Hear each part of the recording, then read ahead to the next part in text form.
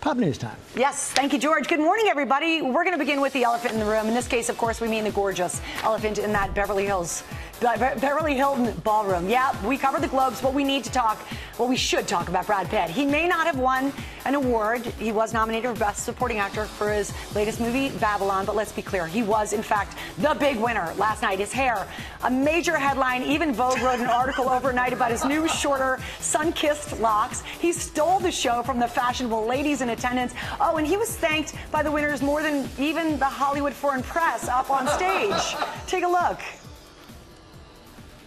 Man, all my words are leaving me. I just am so grateful right now. I'm in this room full of my heroes. Brad, I love you. Comedy brings people together. Comedy gives us all the same laugh. Hey, Brad Pitt. I think they got my name wrong. Yeah, it's Mrs. Pitt.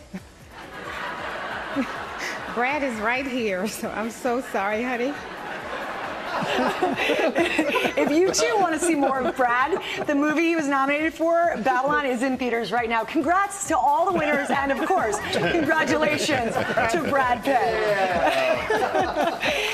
Hey, this year marks the 50th anniversary of one of the greatest songs of all time, Roberta Flack's Yes. Oh, wow. Killing Me Softly. It debuted at the top of the charts back in 1973. It's been named, I just got chills too, Robin. Yeah. It's been named one of Rolling Stone's top 500 songs of all time.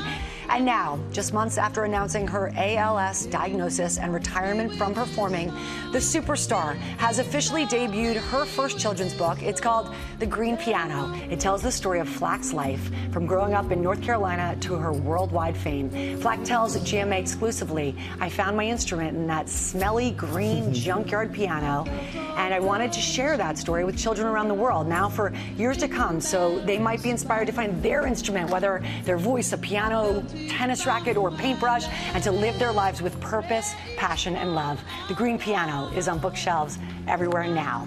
Let's just play that the rest of the morning. I mean, yes, it sets a tone, but I don't know if it's right for this story. Finally, it's the question Judy Blume fans have asked for 53 years. Are you there, God? It's me, Margaret.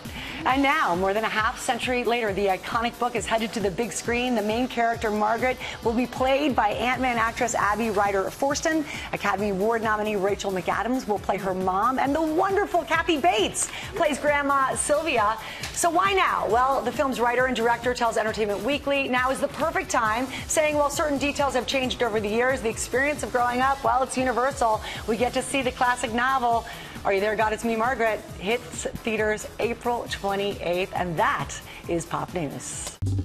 Well, hey there, GMA fans. Robin Roberts here. Thanks for checking out our YouTube channel. Lots of great stuff here. So go on, click the subscribe button right over here to get more of awesome videos and content from GMA every day, anytime.